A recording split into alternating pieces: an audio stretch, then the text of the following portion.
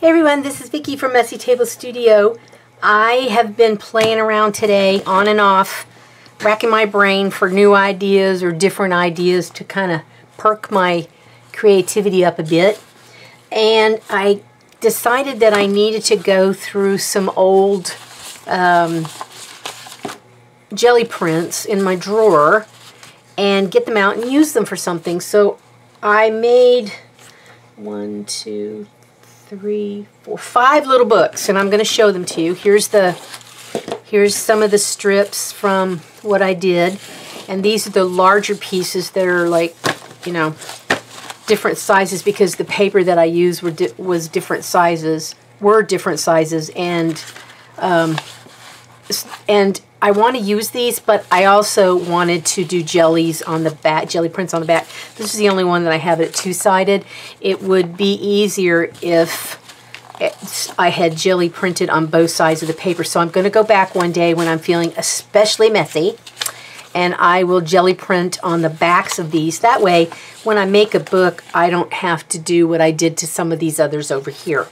So this is the remnants of the pile, and these were the little parts that I took off, like the edges and stuff like that. And I think I got rid of a lot of the pieces that had white. Well, let's see, this one right here, you know how your plate doesn't go quite up to your 8.5 by 11 sheet of paper, and there was the white strips. So I took a lot of the white strips off, and then I ended up with strips like this when I got done. I'm saving them because these are very valuable strips. All right, so there's that. All right, so let me show you what I started off with. I really wanted to make a small journal of sorts that's scrappy. So I took a file folder, like, you know, what you use to file your stuff away in. Oh, this is all tangled up now. I never intended for this to happen. Okay, we are a mess. Can I slide it off? Well, yes. But then, that's okay. All right, so I took a file folder, which what you can see, it was a blue file folder, and I folded it up. I used a drop paper that I really like the colors of. Why is it the drop paper always looks much better than what you intend for the original thing? I don't know how that happens. Maybe I should just forget jelly prints and just make nothing but drop papers, because sometimes they look better than when I intended my paper to look like. Please tell me I'm not the only one. All right, so I cut down this file folder, and I put some creases in one part of it where there weren't any creases because I wanted to go over, you know, the flap here. So I took jelly prints and tore them apart. I don't know if this one's in the pile that I've got sitting right here. I may have used all of that piece of paper up. Some of them were kind of on the smallish side, and I used them all up till they were like, you know, teeny weeny bits. Excuse me. So I took the jelly prints and I sewed them together because, you know, the majority of them were only one-sided. So I went ahead and sewed my jelly prints together. I gave them a little glue, and then I went on the machine and did straight stitching. I didn't do any zigzag stuff. I straight stitched them together. I really like this one. And then I put there's 3 signatures in here, and you can see that came from that. So these are the remnants. Oh, is there another one? Oh, there's another. No, that's not the same color. Nope, those are the wrong ones. Anyway, this one for sure. So these are all double-sided papers now, and the book is rather bulky because of the fact that I sewed 2 pieces together on every one of them. There are 2 sheets in here. Now, most of these are my jelly prints. This one, I don't know if this is my jelly print. I don't think it is. I think somebody gave this one to me, but I don't remember. But most of this is my handiwork.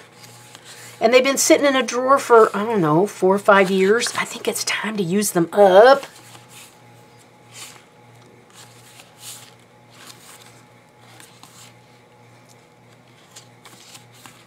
I'm just happy to make more space in the drawer so I can make new jelly prints. And I just stuck random pieces of jelly print in here to kind of cover up the blue from the file folder. I do not care. This is not finished. That wasn't my intent. So I decided that not only did I want to make little books to use up my jelly prints, I wanted to do a different technique for every book I make for a closure. So this one is just this little beaded doodad, and it just hangs in there and keeps it closed. I learned this from Carla at Caged Fish. I think maybe I made it a little too short, but you know, it's my first time. There we go. I like it. I'm going to have a hard time for it sitting next to another book on the bookshelf, but I really like it. All right, so after I got done with that one, I had miscellaneous pieces of paper that were torn, and I decided I needed another little book. So this is yet another closure. This is just through here like that, and it is actually physically sewn onto the cover. So I took a jelly print and some random white cardstock I had set aside, and I glued the jelly print on the white cardstock, and as you can see, there it is, and I did sew it. This is sewn to look decorative and then glued on here, and then this just slips through there. That way when it gets bulky, it might only slip through that far, you know? Okay, there's room for expansions, shall we say. So these are the companion pieces to some of the other ones in this book. So again, because they're not double-sided, I did take them and I sewed them together. I know this is not my jelly print, because I don't think no, I don't think this is mine. I think somebody gave that one to me. But the back side of it is my, well, I don't know. Anyway, some of these are mine, some of these are somebody else's. And I can't tell you who. I think I know, but I can't say for sure. All right, so this is just filled again with random pieces of jelly prints that are doubled and sewn together. I really like the sewn pages. Remember, I don't like to sew, so I really wanted to do this badly. There are two kinds of, in my mind, there are two kinds of craft people. There are process crafters and project crafters. I enjoy the process of a lot of things. Sewing is not one of them. But this is a project. Today I was a project crafter because the sewing was part of the project and I wanted the project to turn out well. So sewing was part of it, and I did it despite how I don't really care for sewing. All right, so there's all of those. See? This still has a piece here and a piece there. So I am really using my scraps to the nth degree. All right, so you can see the stitching to keep this thing on. So I just close it, stick it in there, and it stayed. I didn't think it was going to work, but it has stayed all day. It hasn't flopped out. So that's book number 2. Then from ripping down this stuff in here, I had little oddball pieces. So I took again another piece of jelly print that I made, sewed around the outside and glued it onto cardstock to give it a little girth. Used my squared Velcro as my fastener. Then I took the little bitty pieces and I sewed them together because I just didn't want to waste all these cute little pieces. And they were big enough that I could sew them and get, you know, the length out of it, and then in half to sew into the book. See? Look. There we go. I'm using it. So they're all different sizes, and I don't really care. I like the way it looks, and I'm very happy with the results. So there's these little scraps again, and then it just closes with the Velcro. Kind of a smallish thing. Has 3 little signatures in it. All right, so you guessed it. When I got done with this, I had more itty bitties. So I took I took yet a small piece of a scrap that wasn't exactly the same size that would fit into this one. So I made another little book with a different kind of closure. This is waxed, I think this is waxed linen that I would use usually for bookbinding, but this time I used it to tie the book closed.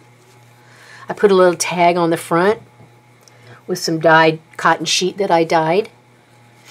And then I took this, wrapped it around the book, put glue underneath it. The tag went over it in the front to hold it down. And then I took another piece of a random strip, you know, this kind of stuff, and then glued the tie down and then glued the paper over the tie so it will stay stuck.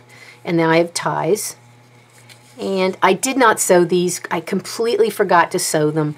But I took these little bitty things and I glued them together as I was watching something on YouTube, and I forgot to sew them.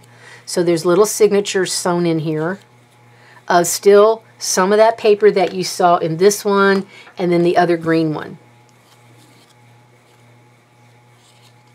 I wish now I had sewn them, but I don't want to cut them out and redo it. So I'm going to leave them the way they are. I did at least remember to rip them with the ruler. So I'm happy about that part at least. And this is just the back of a calendar that had come from my mom. And I had done a jelly print on one side but didn't finish the other and don't care. Ta-da! Alright, so there's that one. And it's just going to get a cutesy little bow. And we're going to call it a day. Alright, one more. I had itty bitty pieces that weren't quite, these aren't the same size exactly, and then when you open this you'll see.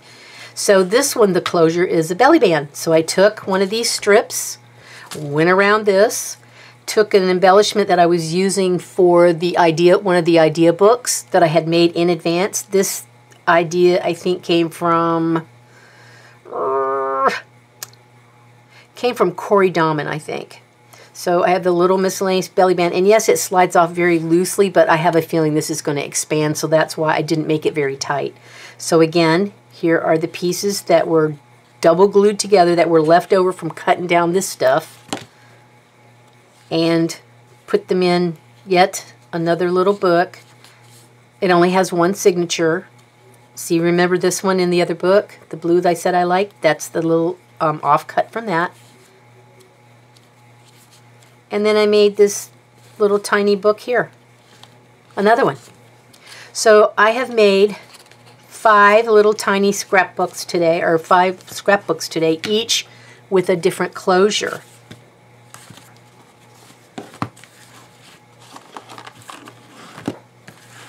And I didn't spend any money because, you know, I'm not allowed to till January. I didn't spend any money doing this. It was all scraps and stuff I had on hand from other projects that I incorporated into this. All right, y'all, you can do this. I did it. Y'all can do this too. So get going. Make something out of your scraps and make it great. See you guys next time. Bye.